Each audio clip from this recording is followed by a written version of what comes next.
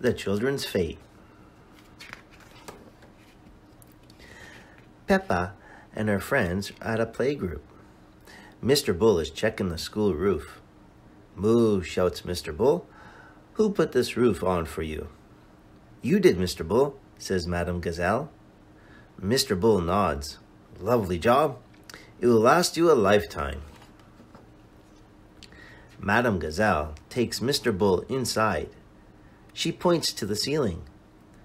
"It is leaking water. Look," she says. "It is going drip, drip." "You need a new roof," says Mr. Bull. "Where are we going to get the money for a new school roof?" asked Madame Gazelle.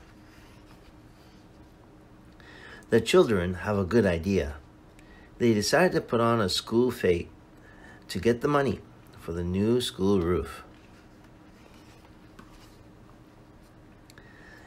It is the day of the children's fete. Danny Dog is in charge of the microphone. "Hello, grown-ups," he says. "Get your money out for the new school roof." Emily Elephant is in charge of the bric-a-brac stall.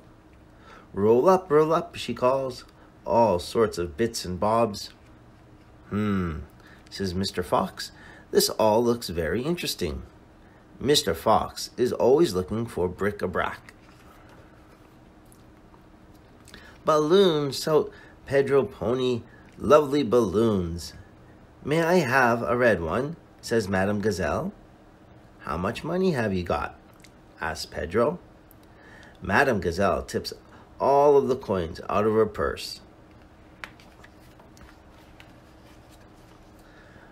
Susie Sheep is in charge of the face painting stall. "Can I be a mountain leopard, please?" says Miss Rabbit. "No," says Susie. "I can only do fruit." "Okay," says Miss Rabbit. "Can I be a plum?" decides Susie. Mr. Bull comes to visit Peppa. He's got a green face. "I'm an apple," he booms. "Would you like to try the lucky dip?" asked Peppa. Everyone's a winner. Mr. Bull drops a coin into Peppa's tin.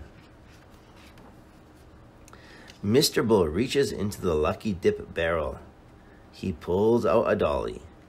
"Can I have a go?" asks Mrs. Cat. Miss Cat wins a toy digger. "Oh," gasped Peppa. "Do you want to swap?" Mr. Bull and Mrs. Cat do not want to swap. They are pleased with their lucky dip prizes. Freddy Fox calls all the grown-ups. It is time for the mummies and daddies race. Everybody has to get into a sack and jump across the field. "On your marks, get set, go!" shouts Freddy. The mummies and daddies have lots of fun, jumping in sacks. At the end, Madame Gazelle has an important announcement to make. "We have raised enough money to buy a new school roof," she cries. "Again!"